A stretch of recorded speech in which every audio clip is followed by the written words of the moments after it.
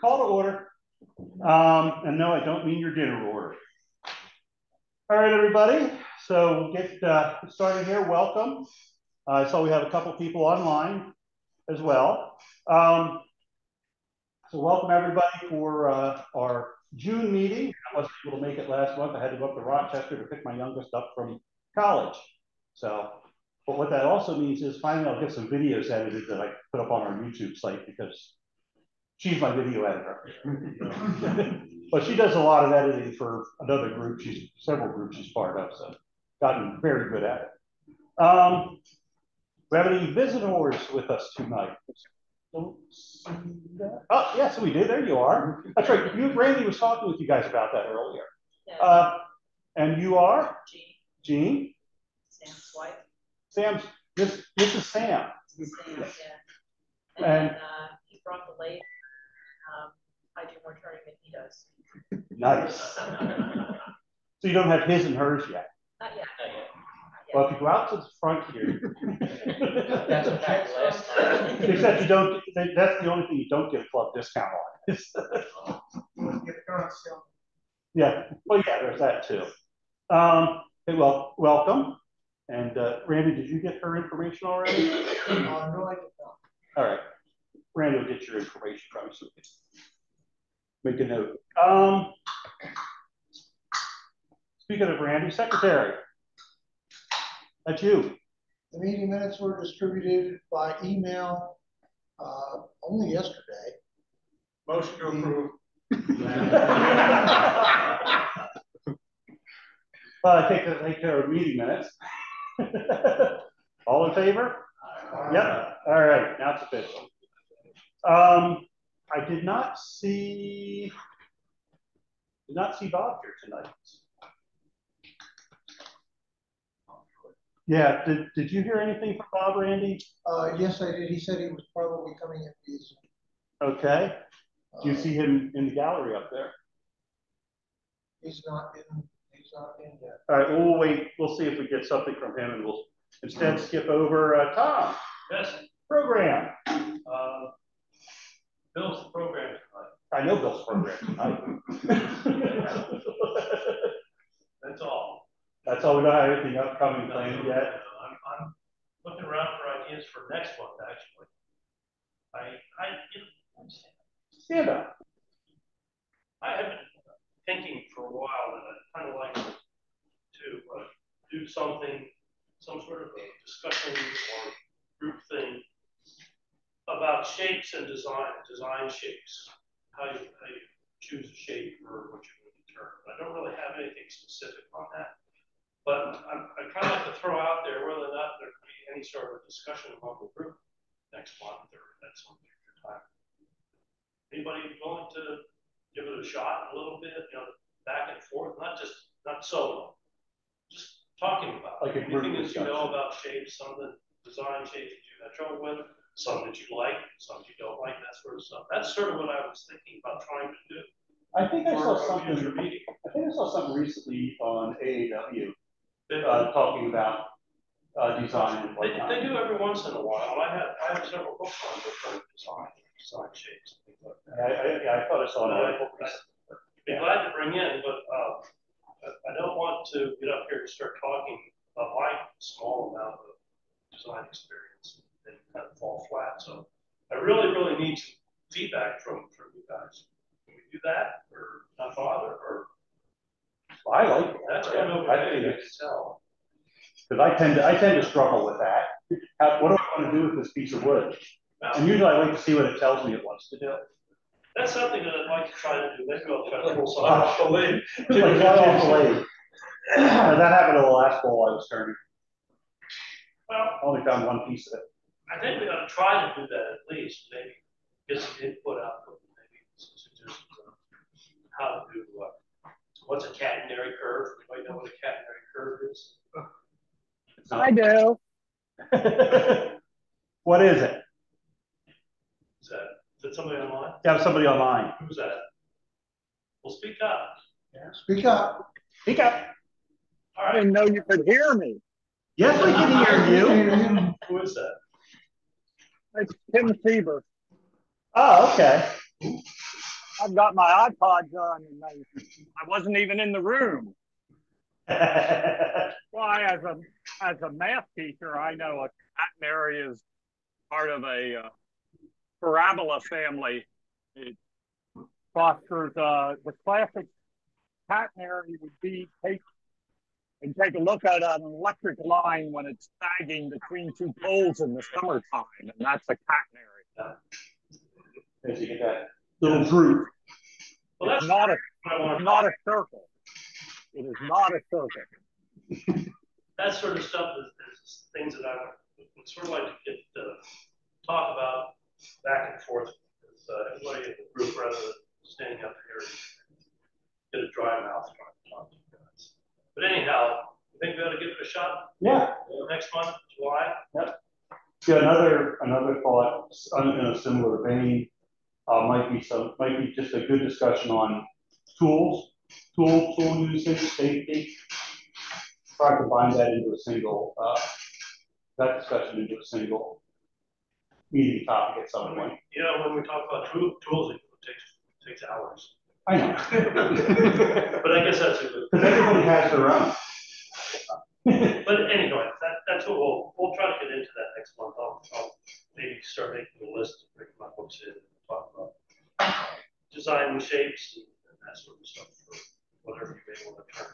Pleasing shapes, ugly shapes. What do you call them? If it's a catenary shape or a sine curves and all that. But anyhow, that's what we'll try for next month, July. Okay. All right. That's a wonderful book. That too. I have several. I have several at home that I will bring in. Yeah, that goes into a lot of. The one of them is Mike Darlow. I think he's Australian or New Zealand, but he's been around for a while. But when Mike Darlow does a book, about half of it is history, and he's been criticized for that. But I think it's pretty interesting to learn back in history or something, because he wrote a book about chess pieces. About half that book is the history of chess pieces, not really turning. The rest of it is how it turns. So I'll bring his book in and a couple of other books.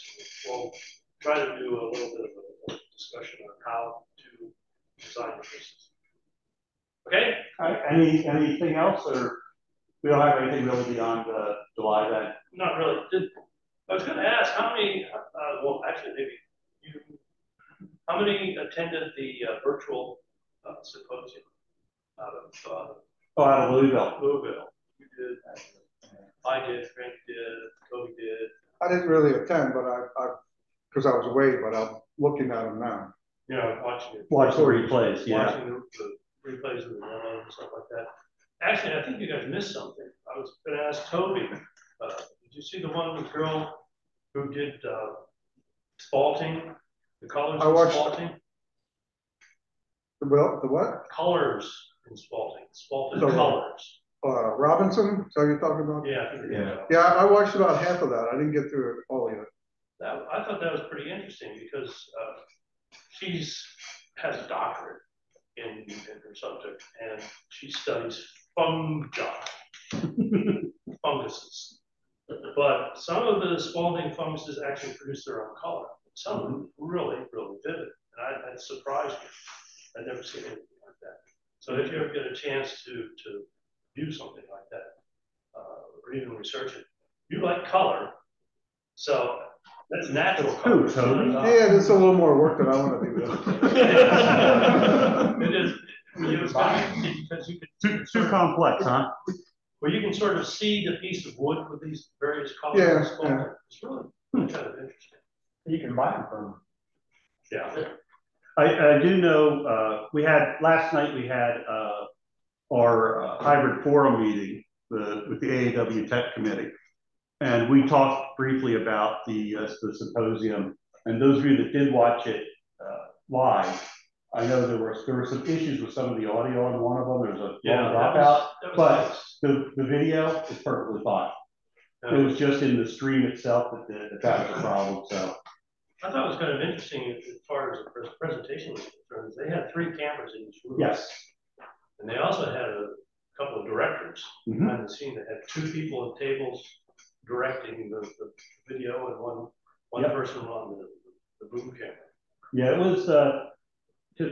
We had discussed it in our tech committee meetings and how we were going to pull that all out so to be done. And yeah, everything sounds like it went rather well. Speaking of that, I'd like to encourage any of you who could try to attend the Lancaster Symposium in September. I always enjoy it. I always look forward to it. Yeah, unfortunately for me, I cannot attend because it conflicts with the show. Unfortunately, and they refuse to move the show. And Cumberland refuses to change the date of their Apple Festival. For you. Exactly. The nerve. Did Randy Bob pop on yet? No, but I do have his. You have the report? Yes. In our checking account as of May 31st, we had $2,422.73. There were no expenses for May. There were 3 deposits totaling $98.64 related to dues. I'm scanning from side to side here as I'm reading this up. We are currently collecting 2023 dues, and keep in mind that those are $25 now. The easiest way to get your dues to us.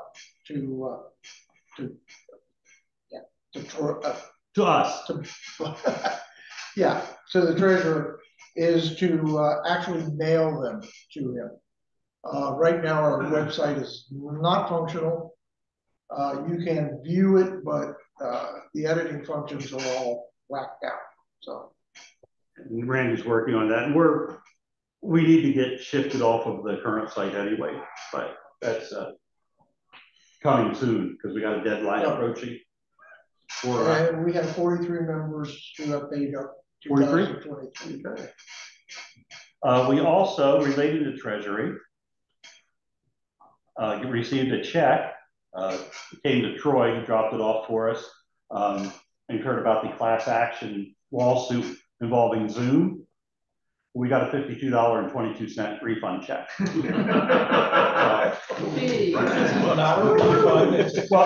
Class action settlement check. I'm sorry. Yes. So yeah, $52.22.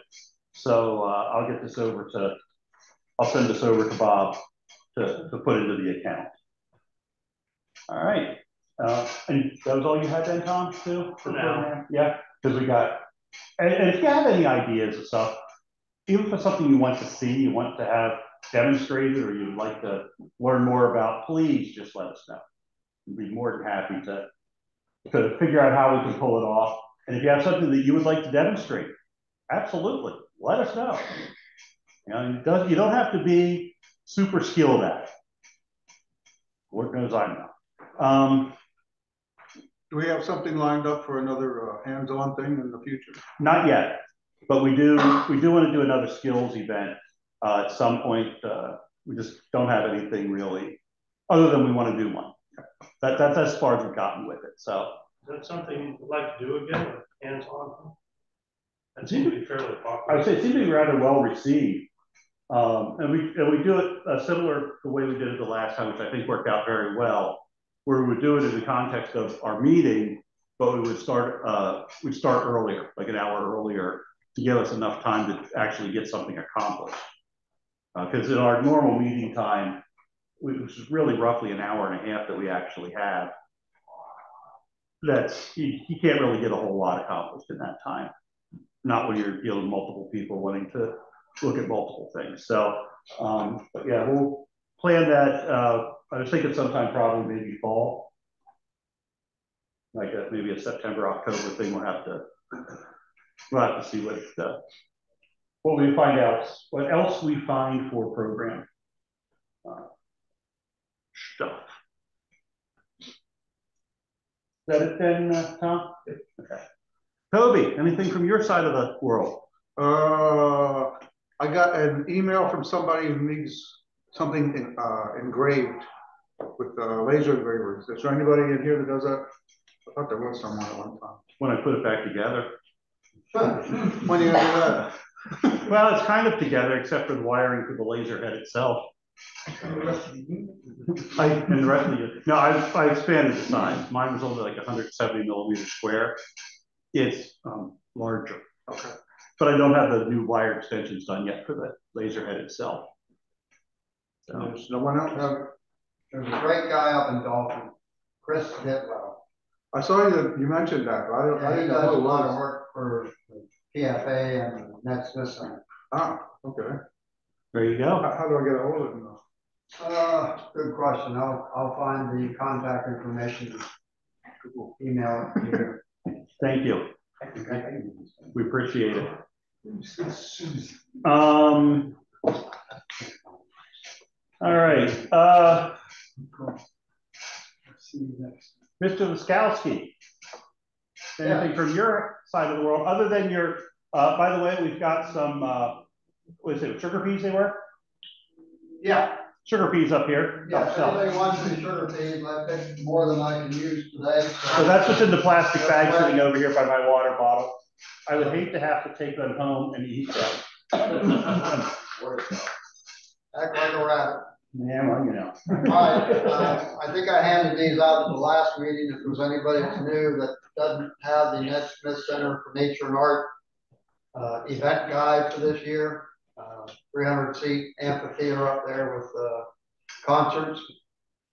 And then off the press yesterday, the Ned Smith Nature and Arts Festival, the last Saturday in July.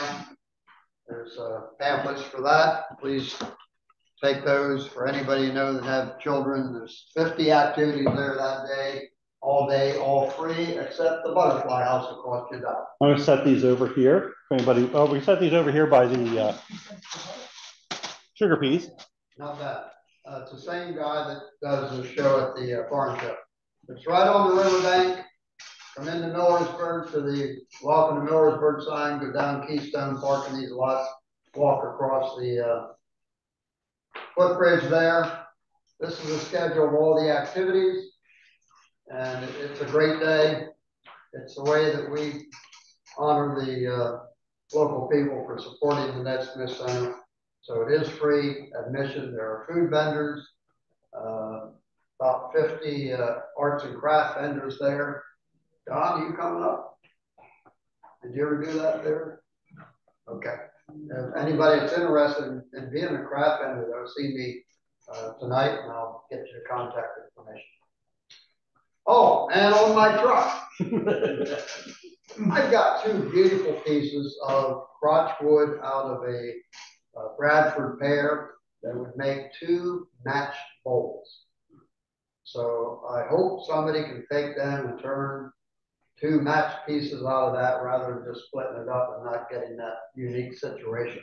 And they are rather close in composition. So there's some other Japanese elm out there. I think there's 1 piece of Colorado blue spruce. Carl had turned a beautiful plate a couple of years ago from that. You comment on that in terms of the workability of it? I like it. It's easy to work. I mean, it's white pine basically. It's easy to work with. If it's dry, you don't have a lot of problem with the sap. Right, but it is sapping now because it was cut in the winter. It was cold, and now it's starting to sap out. I did paint it though, right when I cut it, so it's there. And so I'd like that truck to be empty before I leave this parking lot, folks. So, and I'll bring it on the road next time. So anybody that's interested, see John after the meeting and his truck of wood out here and help yourselves. Yep. And okay. Let's see what's on my list here. Oh yeah, I mentioned I mentioned earlier about YouTube videos. Club does have a YouTube channel. We have very little on it at the moment, especially very little public on it. I do have a stack of videos that need to get edited that we could load up there, of meetings mainly. And I'm going to try to pull the demonstrations out of the meetings as well as their own videos and get that stuff posted up there, and get that going. Everything that, or just about everything that's up there at the moment is private, which means you have to know what the link is to get to it. You can't just find it. But when we get the meeting stuff up there, I'm thinking the meeting, we could go public with the meetings. Does anybody have thoughts otherwise? What is the website officially down? At the moment, our website is, yes. Because I've been trying to get in for the last 3 months and I can't get in. I told Randy about it. You can't update anything, but you can display most of the stuff. It won't even take my password. Yeah, no, you can't log. That's the part you can't do. You can't log in. You can't log into the make website. any changes, but you can look at. But anything that's publicly accessible, you can look at. Who's the one that maintains it? The two of us over here. And codes it. The two of us over here. We're actually going to, we're working on moving to Club Express. So we have something that's maintainable for the future. Because we can't guarantee that you're going to have somebody there that's going to want to write stuff in PHP and modify go in and modify files and all of that fun stuff at the host level. So, because that's what Joomla was written in. And Joomla goes end of life. The current version goes end of life in August, and the current version and the new version are not compatible. So you can't just move things over. It's a start over and rebuild, which is why we're going to Club Express. Because there we don't have to worry about it. It's much easier. But yeah, that's the short version. So I know Randy's looking to see what he can do to get the site, current site working better. But and he's waiting on something from me now. He asked me yesterday or last night to pull the database for him. So something I have to do from the host. So I'm going to get that pulled down and moved over. Email still works though, because that's same host, but it's a separate, completely separate area. So yeah, so I'll get once I get my youngest working on editing videos for me, I'll start getting them posted, and we'll send a message around, send an email out once we have stuff up there that's available to view. So, all right, does anybody have anything else before we go to show and tell? I'll take that as a no. All right, so we want to get, I know Randy wants to get pictures of show and tell, but he's also kind of working the meeting at the moment, running the Zoom for the meeting, because yeah, we both of neither one of us can be in places at once. So when the stuff that we pass around, we could end up with it sitting back there on the salt stop, and Randy can photograph that once we get into the rest of the program. So start over here on this corner, and I would be willing to bet, even though it has no name on it, but because it's purple, that it's Toby's. That is mine. Yes, it has no name, nothing on the bottom. Yeah, it's not quite cured yet, so I usually wait until they're good and hard before I do anything to them. That's why I don't think anything there has my name on it. So what is this? This is a little bit of spalted maple, and that's one that, to me, it didn't turn out well. I think it's too dark. The color's kind of muddled. And I usually begin my nice stuff, but I thought, I don't always make nice stuff, so I want to show that. Brushing the dust off of it. Looks like you turned it into a walnut. You know, if it weren't for the purplish cast to it, because I haven't seen much walnut that's purple. Yeah. But yes, you're right. From a distance, it absolutely does. Did you bleach that first, Toby? No, I did not. You think maybe that was the issue? I think I just chose the wrong colors to put on it. What's the finish? What's the finish? All of my pieces, I use spray can. So people online can see it as well. Triple thick clear coat.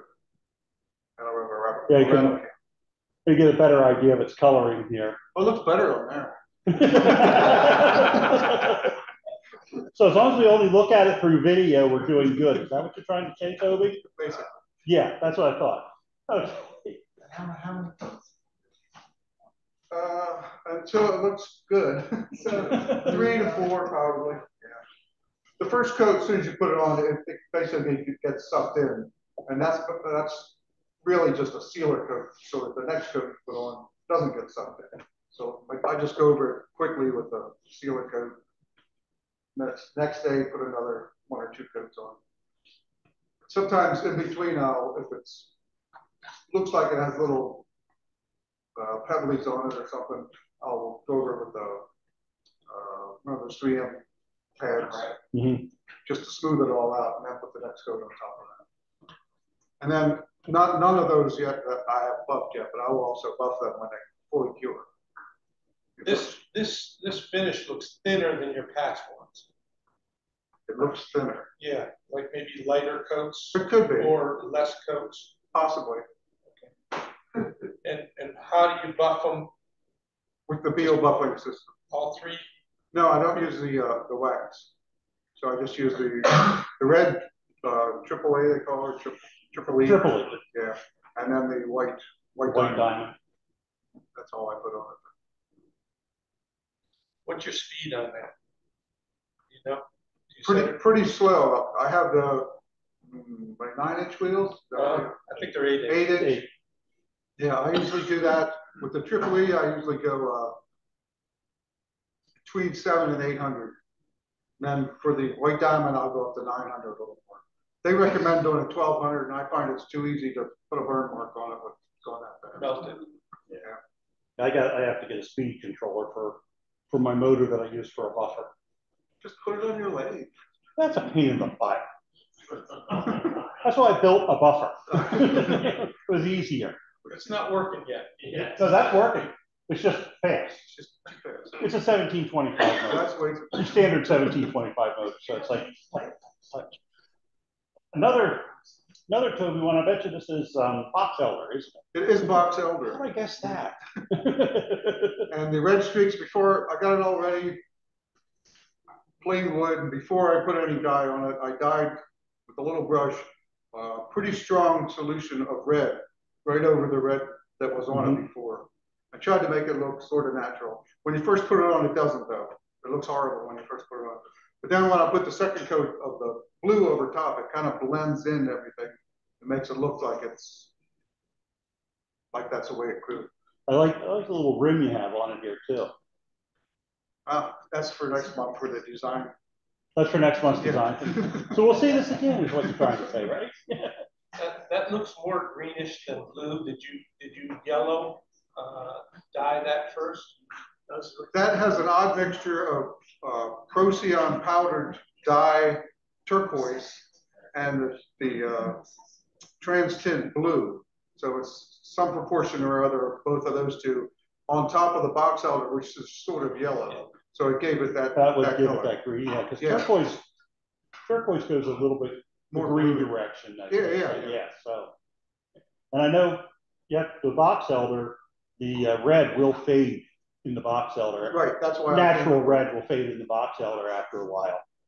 So, with coating it like Toby did, that kind of keeps it a little more permanent. Keeps it a little more permanent, a little more visible.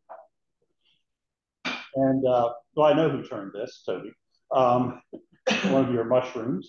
That's one of my mushrooms, and that is from a Kentucky coffee tree that I grew from seed about 30 years ago, and I cut it down, and that's one of the branches.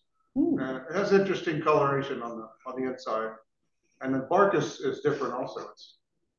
It's hard and it's kind of flakes out a little bit. It's a little like pinkish color here. Is that from the wood, or is that? That's the Kentucky coffee tree has like a dead hole the whole way up through it. It's like a weed tree, and the pith in it isn't solid. It's just mush. So I put CA glue on it to harden it. Okay.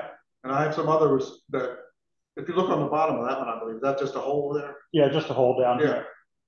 If that would come out on the top on my next one, if it came out as a hole, I would fill it in with some sawdust or something, and then put CA glue on top of it. So this is the pith.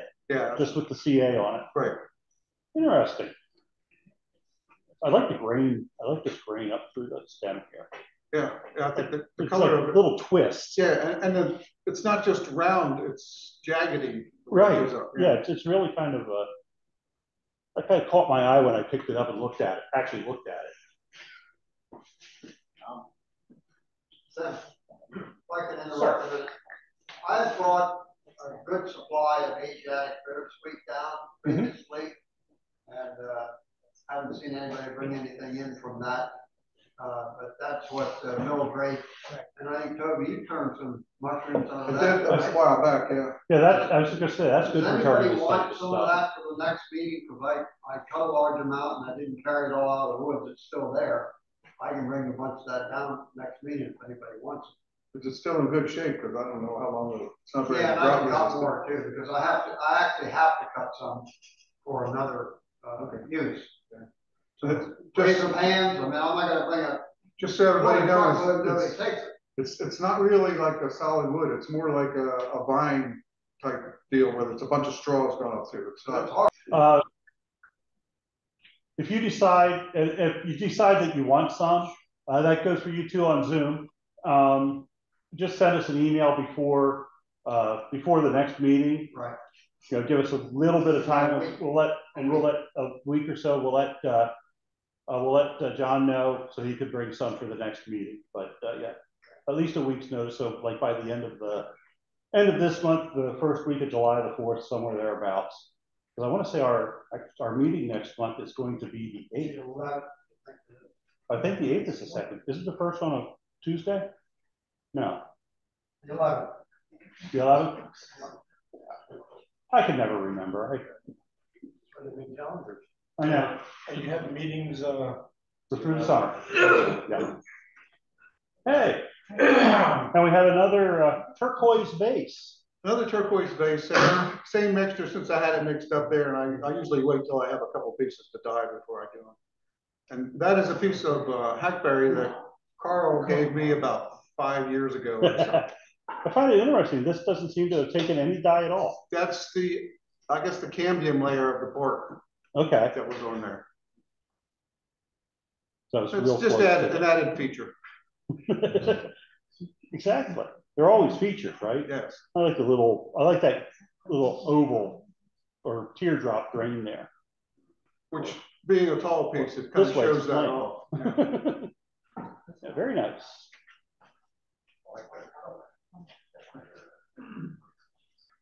Right, and we've got here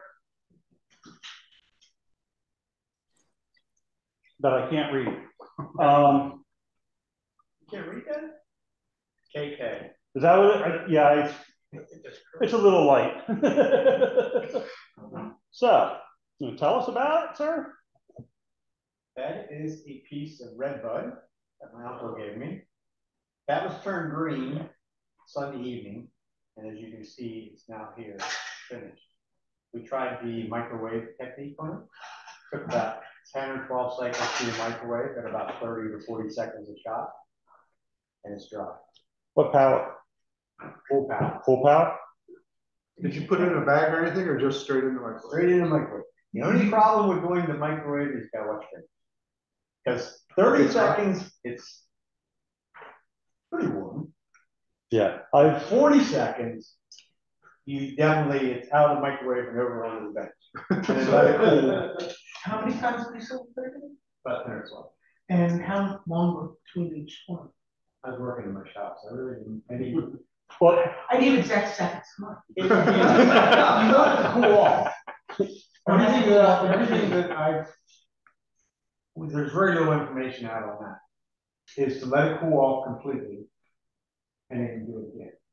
Which that size is like 15, 20 minutes. Yeah, 15 minutes, 33 seconds, and 450. Now, if you watch, Richard Raffin just did some of them in one of his latest videos. He had them in for 2 minutes at a time. Wow. On full power. And when he pulled it out, and he showed it on the video, I mean, I think he even had gloves on. He pulled it out. I mean, steam is just rolling off. Even at 30 seconds, when you open the door, the steam is coming. I was going to say, go to like a Walmart or Target or someplace like that. Buy yourself some silicone gloves for like working in, no, seriously, Well, like you would use for cooking and whatnot. They work great for it. I have a pair of them in the shop specifically for working with either if I try to microwave dry something, or if I'm like waxing something, or if I'm, anything that I'm working with something hot like that, because they're good to like 500 degrees. Yeah, but the question is. And they're waterproof. What's that? Do you know where they're at? As a matter of fact, yes. they're on the Franken oven. My seriously modified toaster oven. What's that? Was there any splatter, any kind of moisture or stuff that went on the I don't know. microwave from the wood? This is not my household microwave. I see. I wouldn't use your home microwave. Yeah, well, no, it depends on how much you like years your home. ago, so it does create an odor. Okay. Oh yeah, There is some odor to it. was this microwave dried as well, the smaller one? This That was was not. very Okay.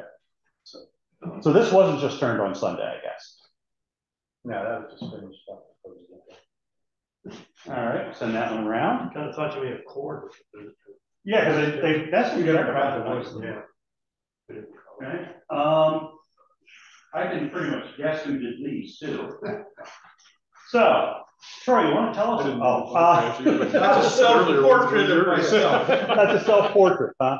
Yeah, Troy thinks that's a self-portrait. I used to as a model for that. I figured you probably did for this part of it, right? Yeah, that's what I thought. So, Carl. They're both of those are pieces of ash. That one you have there, there's epoxy with the figures. And Turn it around, Tim. Oh, I have it upside down. There you Sorry. go, there you go. I was holding it for the crowd out here to see, not the people up on screen. Now you can recognize me there. Yeah. And the colors are chromacraft dye. Let me see. I always show it side by side then. Yeah. Before you go on, I have a question for Kirk. Is this your CA finish on here? Did you mention that? I don't remember hearing that. No, that's the one. That's one coat of the Parfex 3408 with Bonnex and wax. That's all. The other one is epoxy figure in the middle, Billy cut, and the surfboard is a piece of yellow part, I believe. The red stripes just painted on. Yeah. The milliput, did you dye white, or is that a light blue milliput?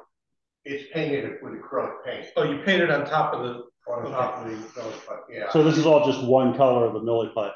Yeah, the milliput comes in like 6 or 7 different colors. Probably use white on that one. Sometimes I'll use the brown milliput. Sometimes I'll use the light gray. Just depends on what I'm doing. But that is then painted with acrylic. And I noticed you brought the foot out here onto the surfboard. That really is a little bit there where it actually, and that's actually 3D there. That's not just a painted stripe. No.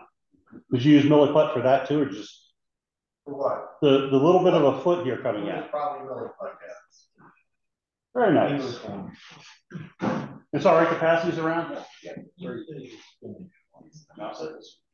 English one is all right. So What did you say they were ash? What's the ash? yeah, so while those are making their way around, tonight's program, as has been mentioned, is going to be Mr. Kowski here. It's going to be doing some what did you call this? Round squares or a cube of circles. A cube of circles. That's it. The only...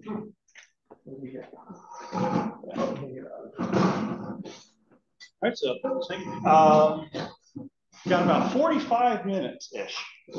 That's what we have. Yep. Carl, how long does the milliput take to harden, to cure? Overnight? It starts to get hard after about 12 to 15 minutes. After 15 minutes, it's hard to work with, so you got to kind of work quickly. I usually have to sit overnight before I go in. I would say, probably a couple hours for the Okay. Are we up and running? What you want? Okay. All right. What I'm going to talk about tonight is how I made these and where the idea came from. And I'll start out typically, well, this would be the first one here. Now, why did that go blank? That was me. You? All right, oh, okay, good. First, I just want to say one thing. We have some new people here, and I'll give you kind of like a quick bio of myself, but it won't be anything in detail. It'll just be about like turning. I'm an engineering background in bridges. That was my thing, and you'll see I tend to do a lot of drawings, but that is done by a lot of people who aren't engineering backgrounds. That's just something, it's handy. But I started turning about 2002. I was one of the first members, charter members of the club in Woodcraft store up on Eisenhower Boulevard.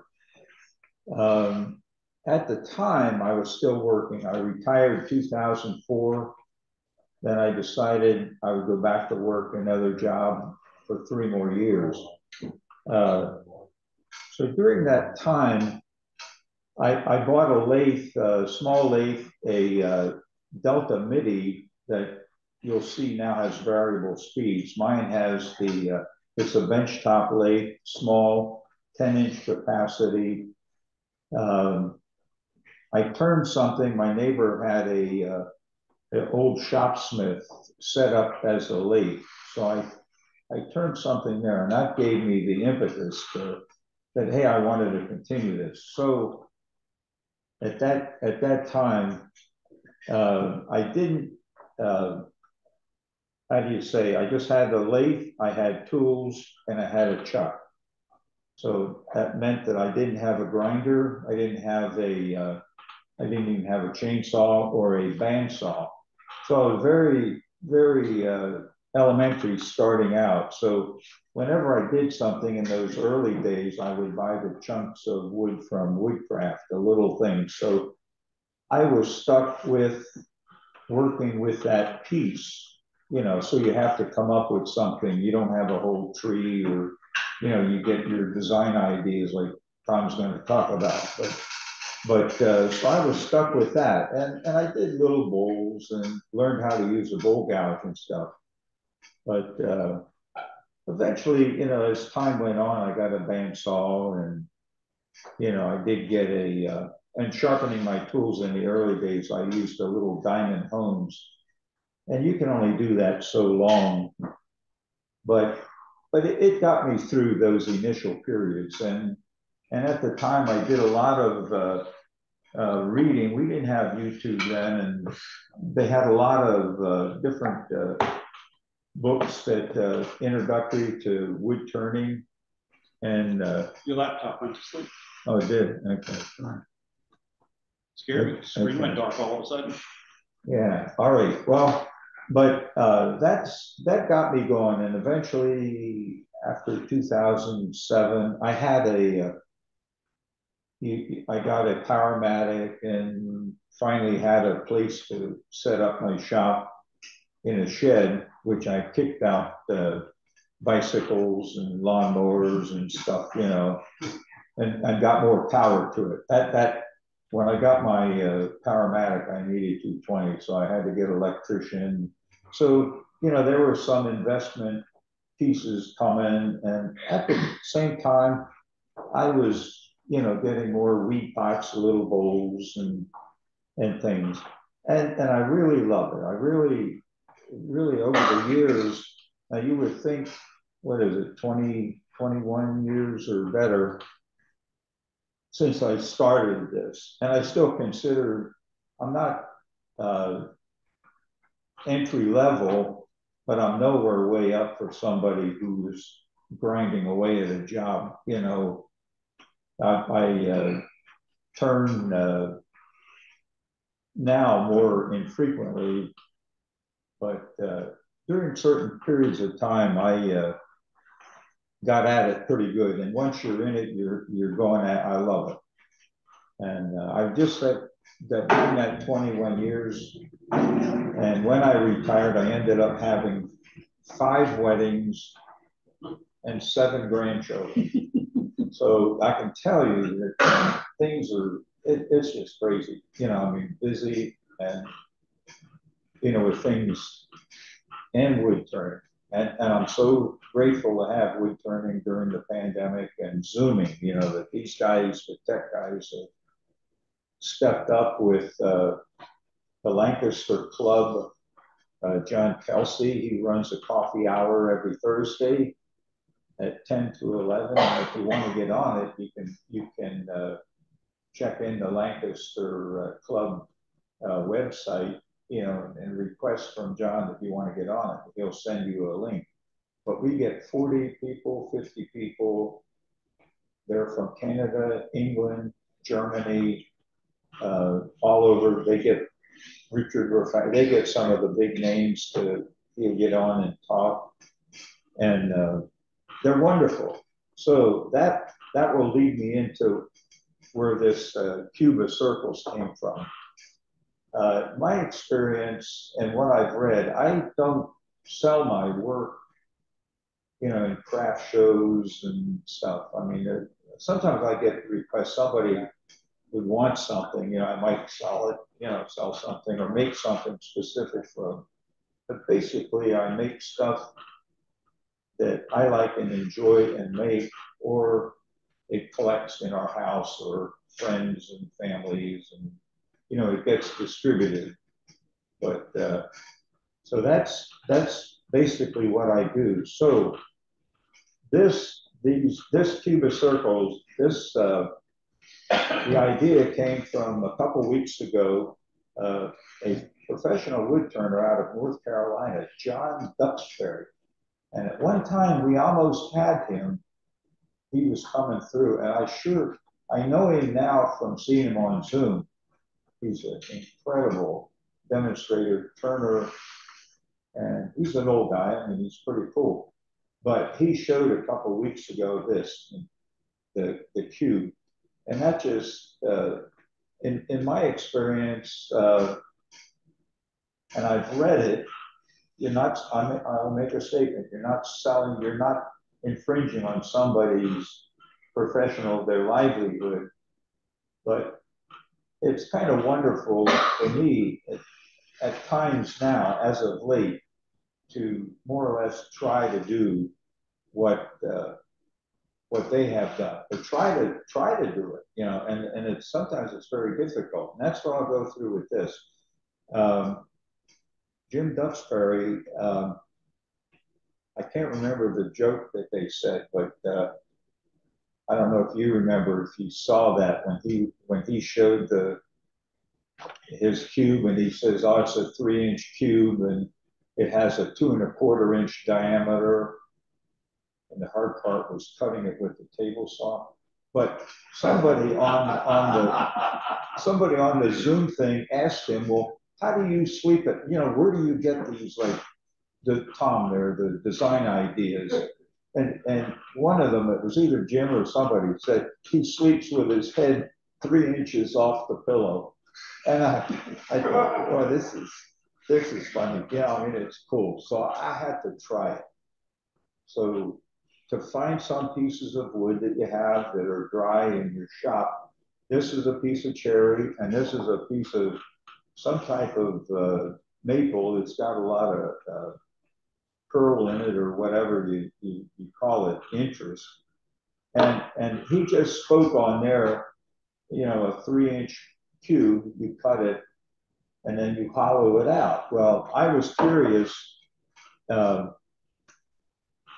you know, to do this. So like I say, I don't know if you can see that down there. He did say one of the major things you need to make a template. So this project would be, I would say, a skill builder, or for, you know, people learning and to try it with the finesse, you know, of your hands and stuff.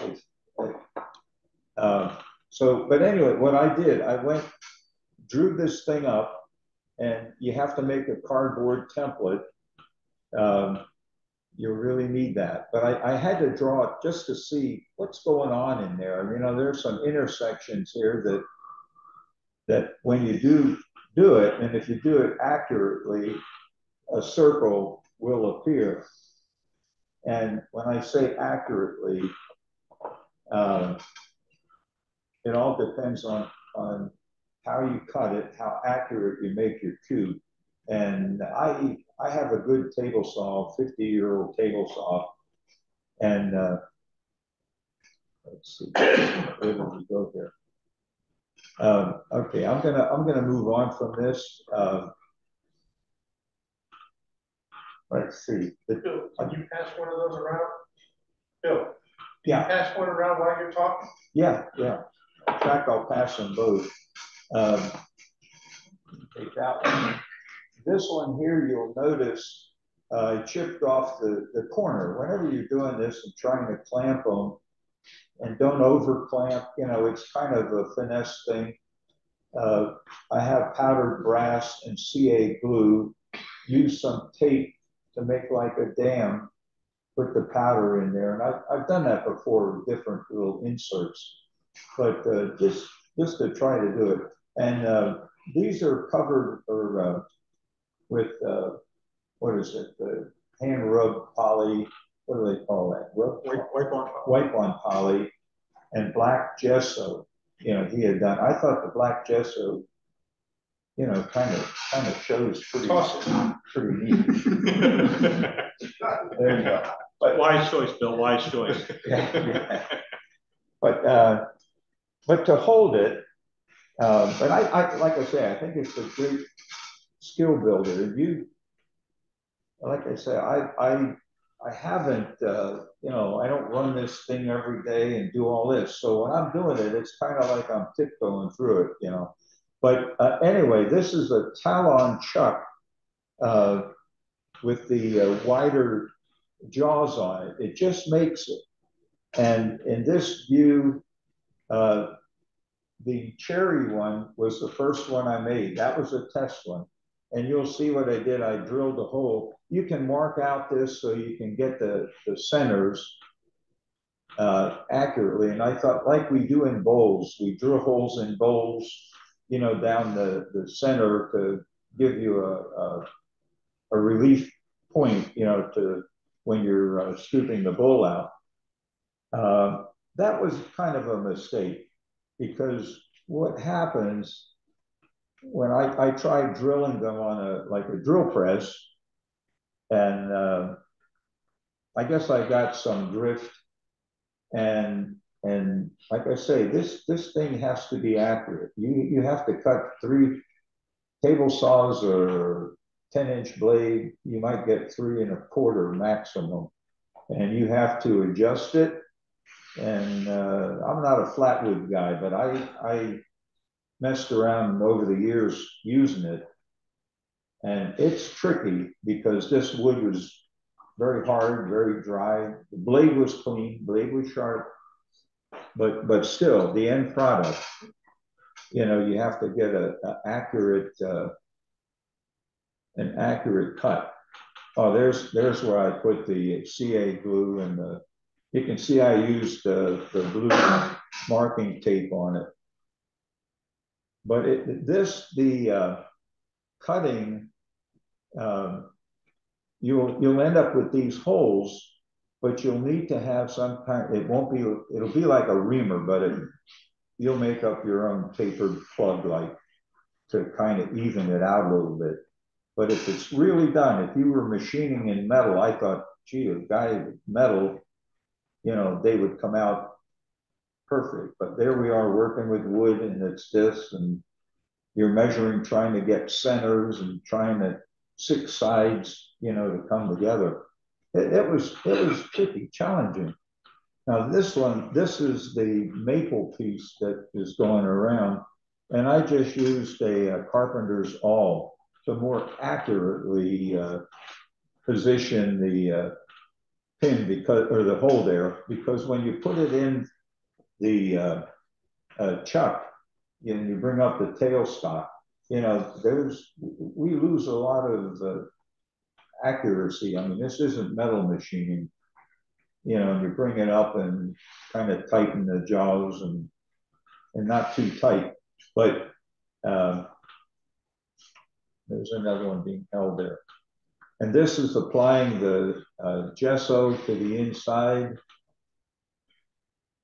And there we're holding. Now there's one scoop cutout. Now you can see, you know, how this is held. And by the time you get done turning this, you're basically the sixth one, you're turning like a frame that's pretty well hollowed out. And you can't, when I say, I like to, you'll hear the term hog out, and, you know, when you're doing bowls and making chips fly, and I love that stuff.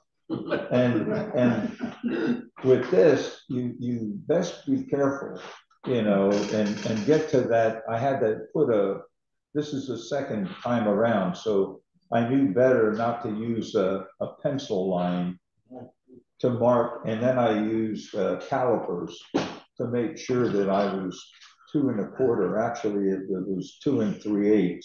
It actually got a little bigger. So they all have to be equal. But go ahead. What size gouge did you use? I was going to get to that. On the first one that I did, that's cherry. Now that's different. You know, that cherry is different from that grainy maple. So I was using a 1/2 inch bowl gouge on that, a Thompson bowl gouge. And that seemed to do quite well. I could get in there and it didn't grab too much. But when I tried the 1/2 inch bowl gouge on this one, it grabbed, oh my God, you know, it's gonna go.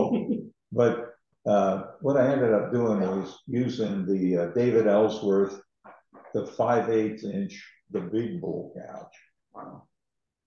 And that did it. But I used, when you come out, you're using a full cut. You know, you can do some of, you know, scooping out, but the refinement, the final refinement, when you're putting the template in there, you have to take real light fine cuts. And David Ellsworth's bowl gouge, you know, has like, they're almost 3/4 inch or whatever. The wings come back, so you can come back with a light pullback. You know, just touch it. And you keep trying with the template to see. Oh, that's a pain in the butt, and that's what I'm saying. Skill, and you know, that took time, but it was better on the second one. But this one, yeah, you can see there they start to thin down. You know, their the materials being removed. There it's turning. And there, this, let me see here. This is something. Did any of you ever try this? Sitting on the ways of the lathe? You never did that? That's an Ellsworth. Yeah. That's where I saw it, and I've done that ever since. I've seen him, but I try it if I'm leaning over, and the way my lathe is set up, I don't have room in my shop to bring it at the end, to end turn, and, you know, like to come in from the end, maybe a little, you can hold your arms better.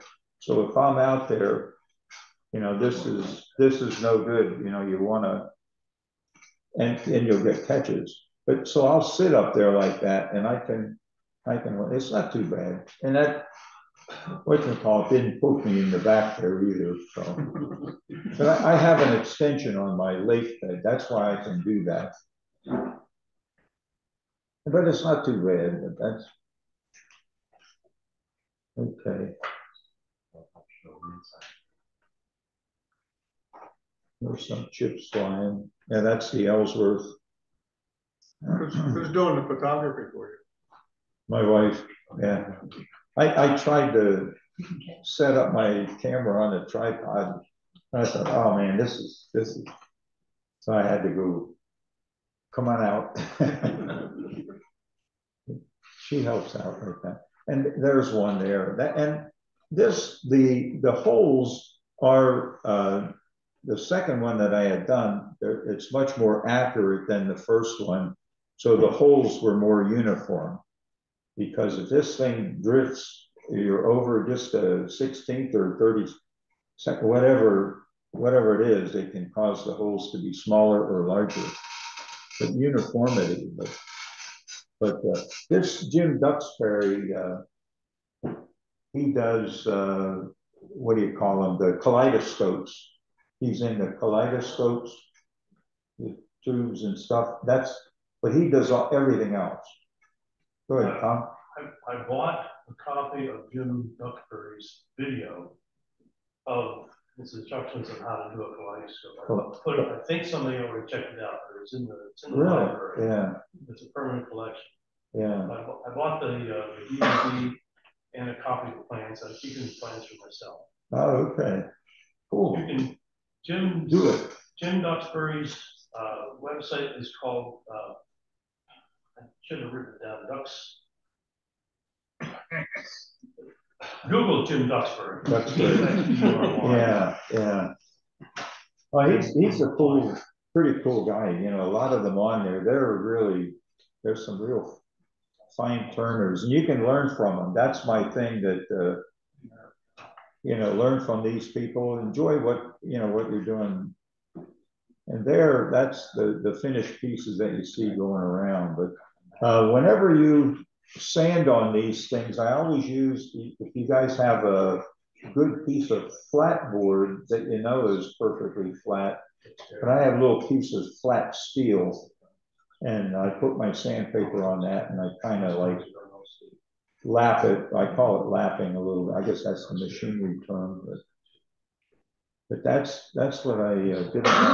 Any questions on? Go ahead. What kind of a finish did you put on there, and how did you apply it without getting it on the black? Well, that was very tricky. In the one picture here, you might see I used the rubber brushes there. There, you can see the rubber brush, and that's the gesso in that little plastic container. But trim the 1-inch wide foam brush, and they're throw away. So just dip it, and gesso, I never used gesso before, but it's kind of lumpy paint. But that's the black, right? Yeah, black. What about the finish on the wood itself? The other one was used an old undershirt, cotton shirt that's worn out. Wrap it a couple of times, and that's a hand rubbed poly finish, polyurethane finish. Did you put the poly on first and then do the gesso? Gesso first. Gesso first. Yeah. And you can, if you take the gesso, and I'm still pretty steady most of the time, but you know, you have to drag it around, be careful. But it worked pretty much. But I thought that's an interesting project. There's another one I saw the guy from Baltimore on the coffee hour club that Lancaster Club has. He was turning a square bowl, but it's not square, or a square platter. It's kind of rounded. And I started to do some drawings on that. And he did. You know, it's not like a square platter, you know, like this. You know, it would be, it has some radiuses in it that he. So whenever you see stuff like, you know, pick it up, challenge yourself to do it, you know, to have some fun. I like doing this. So how did you sand this? In other words, by virtue of that being a hemispherical hole, I mean, you wouldn't be. Yeah. Oh, good point. Good point. I couldn't. I didn't. Okay. I didn't sand the inside. The only thing that I made like a tapered plug, and then I hot glued sandpaper on it. You know, and then just by hand to get the holes to round the yes. the edges of the holes, because some, had some tear on them. And when you're the turn on this thing, that's another thing. You'll have fun. I think this is it's for everybody. You crank your speed up. Now my lathe doesn't. It doesn't have a readout. I have an earlier model. It'll tell you how many RPMs, but I have it on the high speed end of it. It's like a low speed, high speed. Well, the high speed will go up to 3,000 something. So I was probably in the end, when you're turning the 6th side, up maybe 2,000, 2,200, somewhere in there. My machine will whine, winding up. And when this is spinning around, it's kind of like, what do you call it? Vacant space, ghost space or something. You're turning air, because it's, got a lot of holes in it, so you don't dare push, you just kind of lightly, and just get it. It's good when you get it done, and then you made it.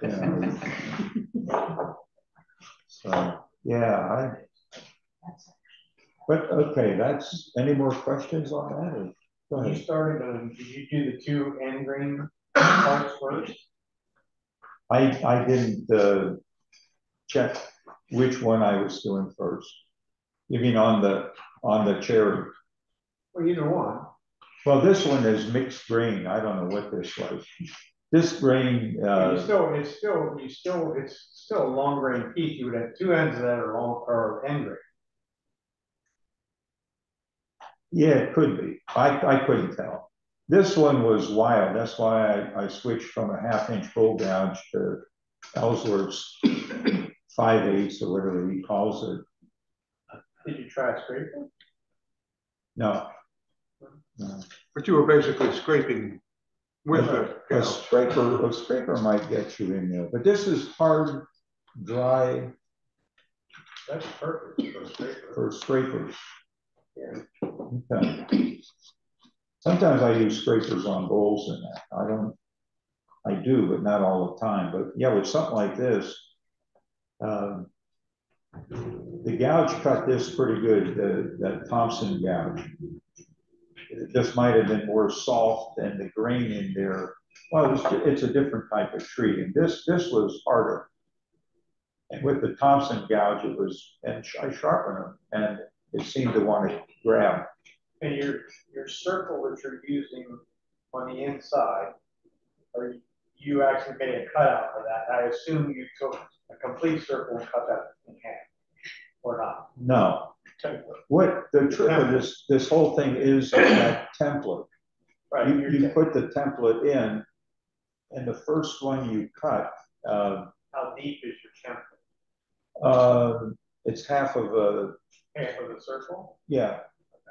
Yeah, and the diameter on these went from 2 1/4 to 2 3/8, I think.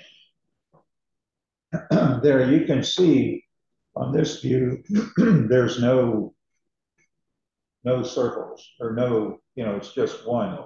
But when you cut the one that's facing here and you're going to go in, it'll make one circle in that top one now. And what you're looking for, accuracy on all the 6 sides, accuracy of the points so that those circles come out uniform. You don't cut them. Now I did take a template thing and kind of like sand them a little bit because they would tear, but they're thin. They're like 1/16 of an inch on the ends. But yeah, that's. Can I see that template? Don't you have your template? I didn't bring the dang template, but it's shown on the. Let me see here. First one. That template cannot be half. You can see it there too. Otherwise, your middle would be gone. For that circle. No, can't be. Yeah, you have It's not 3 inches, it's less than 3 inches. See, the box is 3 inches, so the depth of your cut down there is about a third. Okay, a third coming in there, a third coming up here, and you've got a third in the middle that remains. You can't go half of this depth. Otherwise, you'd be cutting that center right out of that. Okay? Yeah, that gets Got it? stayed in there. Or do we have to put you back on night shift? That's why I asked the question. I understand what he said. Well, the diameter of certain things like. The template is critical. Yes. It has to. Has to. Yes. So it can still go in quite a way. Yes, about a third of the width. It's the same size as on the outside. This. Don't contradict me now. It's that. Because the Yankees aren't going anyplace. I know. Well, So nice Really children. big with a New York hat on? the size of what's left over in the middle would be about twice what's left over. So you would work on one surface or whatever until you were done. Complete one. Okay, and then you swap that. So Exactly. So then you have to reset. Exactly. Okay. Reset the thing in the jaws, bring the tailstock up, and line it up. You know, and like the first one I had done, I had a bigger hole in there, and there was some. When I was using the drill press, you know, I got some off of the actual center, you know, where the lines intersect. Did you once you got going though far enough to where you weren't okay? So you have done several of these, and you're lining up the next one. See if I'm even thinking this through correctly. I guess if you're starting initially, you would be lining up with the tailstock. Never mind. Yeah. I was thinking that if you already had a partial circle form, but you wouldn't. Yeah. Now basically it's a half circle that you're taking out, and on this view here you can see where the circles intersect. And if you drew a line right across, it looks like a flying saucer on there, you know, that little thing, and measure that distance. This is full size, and you'll get the width, or yeah, the width of one of these holes. That's what that indicates. Right. Yeah, so from the drawing there to 3 inch cube, and then the semicircle is 1 1/8 inch. So the radius of that circle, that's your depth. And the diameter is 2 1/4. So your radius is half of the diameter. Okay. So it's half of that circle, but since you're going only 2 1/4 in your diameter, you're not going to be cutting that. Just like Troy said, you're still going to have that piece in the middle, but you're not cutting the whole way through that. You're not cutting half the width of the cube. Half the diameter of the circle instead. Okay, understand it. It was a good project. If you have a good table saw, that even helps. Yeah. To me, that was the hard part. You know, trying to cut that. Well, do you want to talk about your egg cups a little bit? Does anybody else want to know about the egg cups? Yeah, I'm going to go into the egg cups. Okay. Yeah, I have a whole other. We're done with the cube. Are we still? We got about 15. Okay, oh, that's good. We can do that. On these egg cups here, these are done by a master turner. He passed on here, I think, over a year ago. Stephen Hogbin and John Kelsey on our Lancaster Coffee Hour was a good friend of his. He's listed in this book. And when I saw this, my wife does Pasankis. I don't know where she got these. She buys them. Some are real eggs, hand blown, and by Ukrainian. She's Ukrainian. This one I turned. It's hollow, and there's BBs in there, I think, BB gun BBs or whatever. But when I saw this and I read, he started out with the 8-inch square, 1-inch thick board. And, you know, that's what he started out with. So that's all I had from here. There's no plans in here on how to do it. But I thought, how did he do that? You know, and what you see here, and this is funny.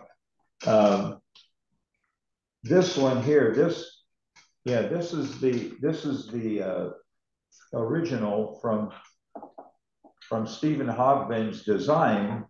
And this was up at the farm show this year. I had it up there, and Tim had it till I was able to get it sometime months later. In the meantime, I was going to make 3 of these. So guess what? I was doing this. It's turned exactly the same as that one. But whenever, you know, when I was sanding these things, I put them on, I had that piece of steel and sandpaper, and you go through your grades. You know, this has to be kind of honed a little bit, you know, to get it to match. I'll pass them around. But you know what I did? I used Titebond glue. Now I didn't have this. I didn't look at this. It was just old memory. So when I glued it together, I glued it wrong. After, you know, when I saw it, I thought, oh, I'm done. You know, so what do? Do I want to cut it?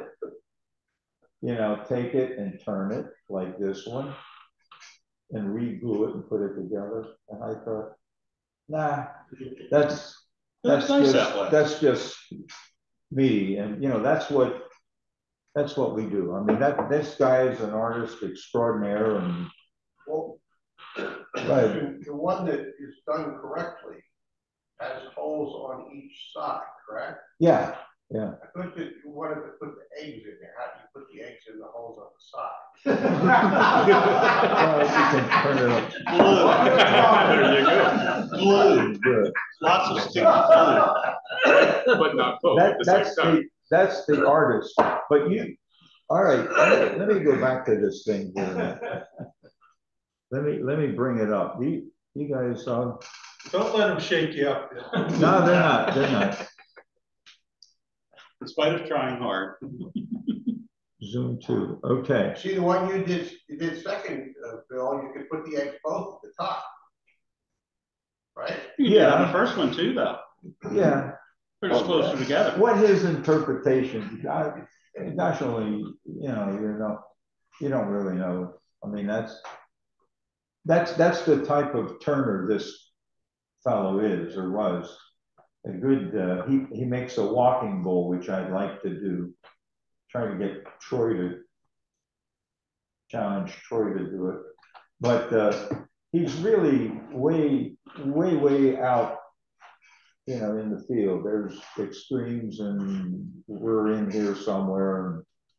But this was cool. But I thought with the way that turned, I'll leave it. But okay, let me start here. I got a couple of slides and we'll try to get it. All right, here's this famous table saw here. These pieces are 8-inch square. And this is bloodwood. There's no finish on this. These are just sanded down to, I think, 600 or whatever. And buffed. I buff them with, I'm not sure, it wasn't white. It might have been the red rouge or something that I have on my wheel. But you just touch it and zoom, it buffs up real nice. Let's see here.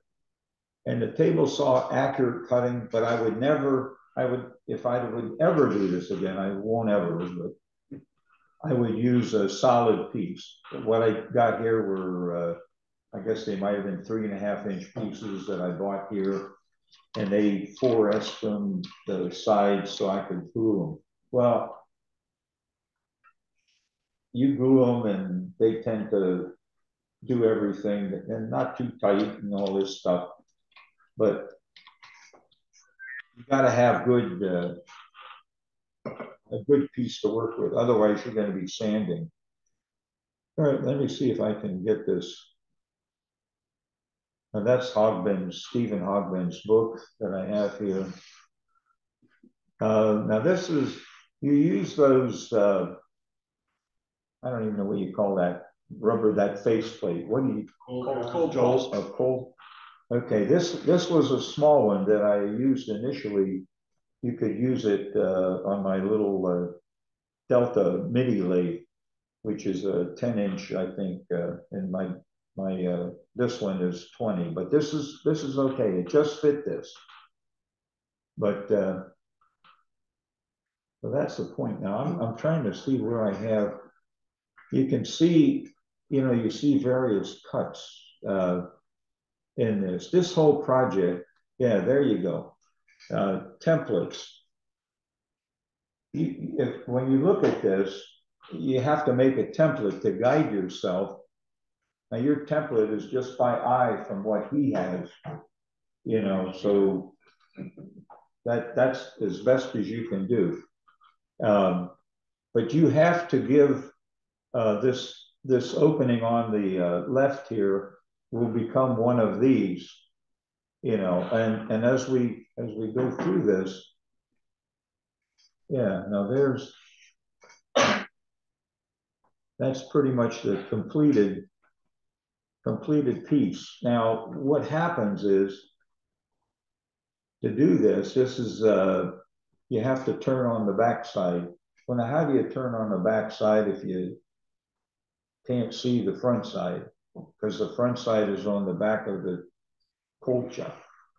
So that it comes into making markings, layout.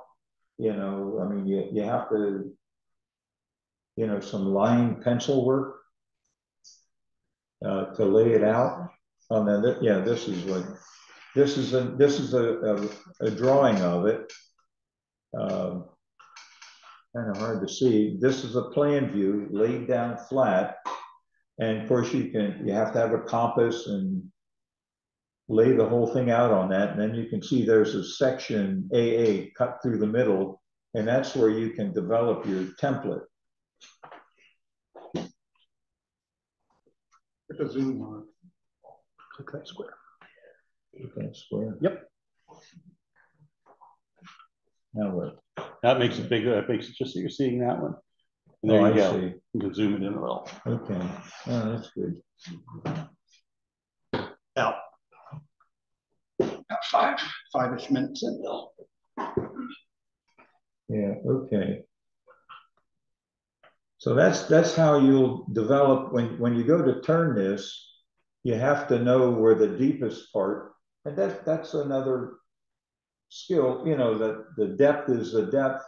The high part is the high part, and somewhere you're in between. So you got to be careful, to follow the template and take off a little more.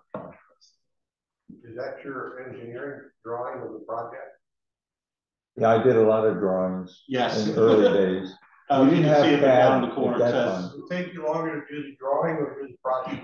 No. No, I can. Actually, I still have that set up in my downstairs that I still can do. That's where this came in. But Let me ask if you have an actual drafting table at home. You do these on? Yeah, I have it. And the old mechanical machines. When I started out, we used T-squares. And that was weird. I mean, but I still prefer to draw that way. Then the Jacob's parallel rule. Any of you are in that? Yes, I do. Okay. Yes, I do. I think I do. And then the machinery, those are they're so good. It's like you're going with the L, and it's better. I had one of those. I used to do a lot of for contractor house plans in the old days, and I retired, CAD was infancy, it was coming in. I had a couple weeks training to kind of understand what they're doing, but I never got it. I really wished I did, and, you know, but no, we did the same way. I always said, like George Washington, you know, those, I mean, how it was presented. And it's amazing, you know, that everything they did then. Now it's really out there. Yeah, there's another layout, you know, on there. You have two sides of this, and this would be the back side. You turn, when you look at this, imagine that the piece that you're seeing here will be flat against, and then you have to turn this other half of this. You know, it has to match that, and that can be a little tricky. I think that's one there. Yeah, there you're putting it together. Now see that there, it's on the steel plate.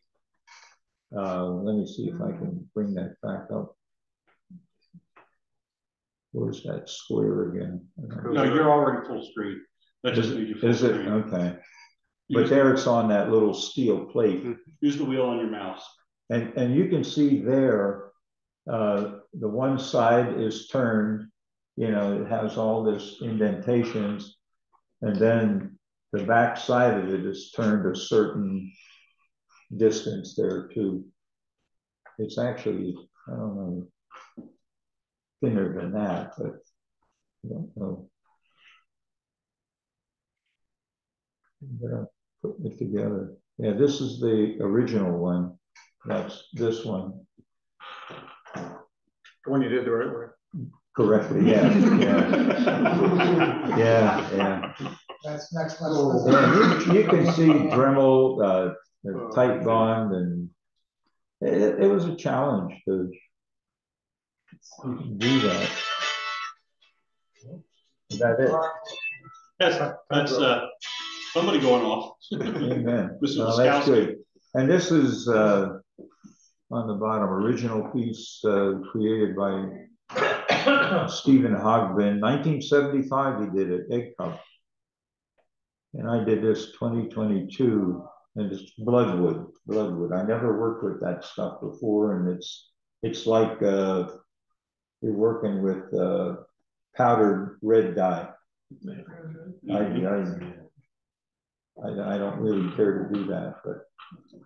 And it is about that time, Bill. What? About time to wrap. Yep. All right. I think that's it. Any questions or? So in essence, this was one piece that you cut into fours, folded it. And one piece you cut into 4 pieces. Yes. Okay. And then, yep. Yeah. 1 inch thick, 8 inch square. Okay. And then lay it out accordingly to. I mean, you can see what his. What his looked like, and he had some kind of weird Australian wood or something. I think he had. But yeah, that was an interesting thing too. And like I say, my wife does. She likes the Pasantes, collect some. I've done some eggs, and that's a challenge too for newbies and for learning and try and hollow it out, you know. And you want to see that, or? Oh, I have. You can bend little screwdrivers and sharpen little. You don't have to buy them. Well, they sell tools, but you can make your own little tools. Make your own and grind them.